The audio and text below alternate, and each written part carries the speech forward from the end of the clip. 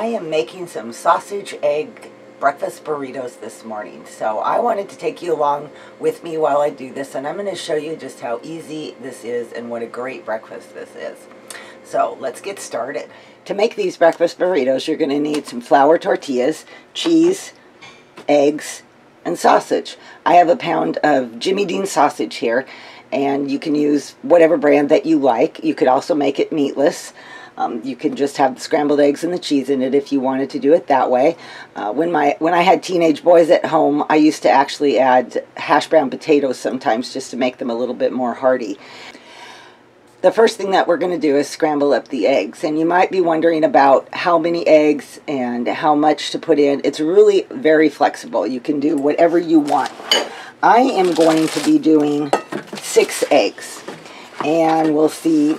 I never know exactly how many burritos I'm going to get out of it.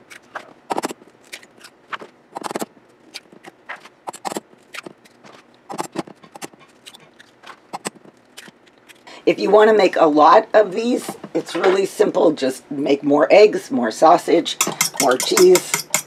I'm aiming for about a dozen so that I can just leave them in the refrigerator. That will last us 3 or 4 mornings. You can also flash freeze them, which is laying them on a cookie sheet and putting them in the freezer. Once they've frozen, then you can put them all in a Ziploc bag.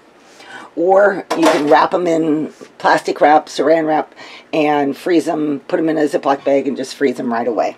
The trick to cooking scrambled eggs on a frying pan and having as little sticking as possible is, of course, to start with a well-seasoned frying pan. But the other trick is to wait until your frying pan is nice and hot, which mine is. And then you add some butter. Once your butter has melted, and go ahead and put your eggs in. The second trick is to wait. Don't over stir them. The tendency is to want to start mixing them around, but if you allow them to start cooking a little bit and you see some bubbles coming up, that will help a lot. You'll have a lot less sticking. Okay, you can see I've got some bubbles popping up and things are moving. So I'm going to kind of gently move them around now.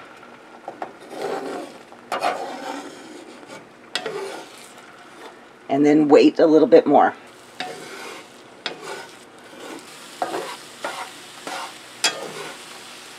And you can see I'm getting very little sticking going on. And as you fold them around, just kind of break them up. All right, they look good to me now. So we're going to put them in a bowl, set them aside, and cook the sausage. And as you can see, very little sticking on the pan. I am just going to take a wet cloth and just wipe it out and get ready now to cook the sausage. My sausage is cooked, and now I'm going to show you how I assemble them. To make the burritos, it's pretty simple. You're going to put a scoop of the sausage down, and you can use as much or as little as you like. It's all up to you. That's what makes this recipe so flexible. If you're on a budget and you just want to do eggs, you can do that, and just a little bit of sausage for flavor. That works. You can add potatoes, like I said earlier, hash browns. You add your scoop of eggs and your cheese. And now you're going to roll them up. I take the sides and bring them to the center. I take the end closest to me and bring it forward and kind of pull back to tuck in all my ingredients. Fold in my corners and finish roll. Finish the roll. There you go. And now I just repeat this process until I start running out of ingredients. Well, there you go, folks. I ended up with 11 breakfast burritos, so that should keep us with plenty of breakfast food for the next few days, unless I decide to freeze some of them.